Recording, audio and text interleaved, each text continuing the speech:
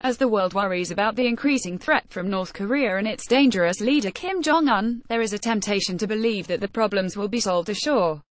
Newly installed President Moon Jae-in of South Korea is exploring a return to the so-called sunshine policy of dealing openly with the North while using trade and engagement incentives to defuse the situation. The US wants to deploy a new ground-based missile defense system to protect troops at the demilitarized zone as well as Japan and Guam. China is increasing its control over the notoriously leaky border, moving military units closer to North Korea and preparing for a potential refugee crisis if conflict erupts.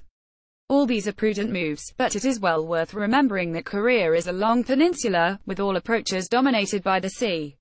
So it was perhaps not surprising that China and Russia are pushing vigorously to stop the robust program of at-sea exercises the US undertakes with allies in the region as a precondition for talks with North Korea. While cancelling some practice drills off the Korean coast may seem like no big deal, doing so would be one of the worst mistakes the US could make, in terms of both security and diplomacy. It is important to understand just how vital it is to train and exercise at sea, in the demanding maritime environment itself, if we are to be prepared to operate effectively in a crisis. Sailors and their ships effectively rust in port, and the complexity of preparing for larger-scale activities on the oceans demands weeks of training individually for each ship, followed by weeks of working together. The recent collision of U.S. destroyer Fitzgerald with a container ship off the coast of Japan, a single ship, operating alone, reminds us how inherently difficult it is to operate on the high seas. Our Navy ships typically train for over a year in U.S. waters before deploying forward. Working with other navies given language, cultural and operational differences adds another layer of difficulty. Facing North Korea at sea is a team sport, and we have to practice like any team if we are going to be effective. In terms of actual operations, there are 5 key maritime tasks ahead of the U.S. military. First, as the Donald Trump administration seeks to control escalation and find a way for diplomacy to succeed, we need to gather intelligence effectively and conduct surveillance, especially of the North Korean nuclear and intercontinental ballistic missile programs. That work can best be done from international waters by the U.S. Navy's stealthy submarines and Arleigh Burke-class destroyers equipped with Aegis combat systems. These multi-mission destroyers have superb intelligence-gathering capability, and also boast the world's most effective air surveillance radars, the SPY-1, which can track even the smallest and fastest targets hundreds of miles away. The Navy has many of these ships at port in Yokosuka, Japan, as well as in all aircraft carrier strike groups that operate in the region. Second, sea power is also vital for enforcing of sanctions against North Korea, including those passed unanimously last week by the United Nations Security Council. Over 90% of non-Chinese trade for North Korea moves across the oceans, and our ability to stop it matters deeply. This means not just cutting off incoming technical materials, foodstuffs and consumer goods, but also stopping goods leaving the country. The Kim regime is able to obtain hard cash by selling weapons and technology to countries and organizations including Iran, Hezbollah and Syria, as well as raw materials and seafood.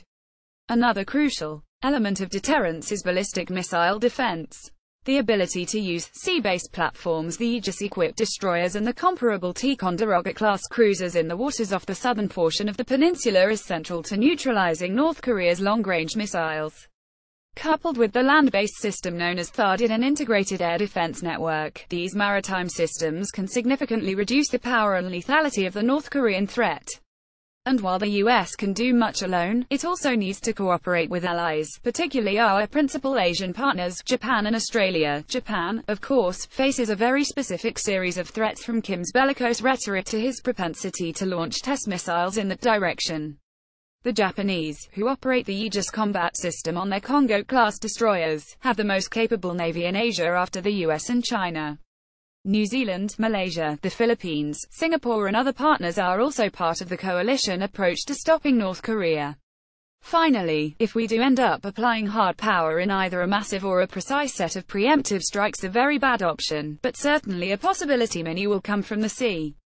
A strike force consisting of up to 3 carrier groups would bring together hundreds of tactical strike aircraft, as well as hundreds of Tomahawk cruise missiles. Supplemented by long-range Air Force assets, this armada would be crucial in striking the North Korean leadership and nuclear program. Given the ship's ability to move nearly 1,000 miles daily, it could operate on both sides of the Korea Peninsula out of range of effective North Korean countermeasures and continue to pummel the regime. One final consideration may seem counterintuitive, but is worth considering: doing some level of exercises with China itself. These would best focus on benign operations such as training and disaster relief, medical diplomacy, humanitarian projects, narcotics interdiction and the like. While not operationally significant, such exercises would help build confidence in terms of being able to communicate rapidly with the Chinese Navy in times of crisis.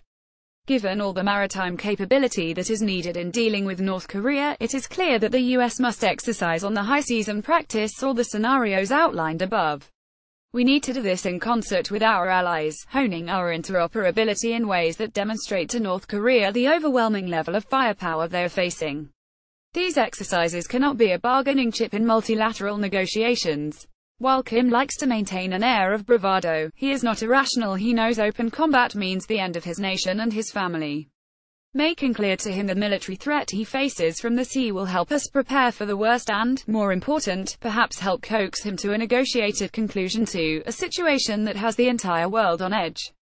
This column does not necessarily reflect the opinion of the editorial board of Bloomberg LP and its owners. To contact the editor responsible for this story, Tobin Harshaw at tharshaw@bloomberg.net.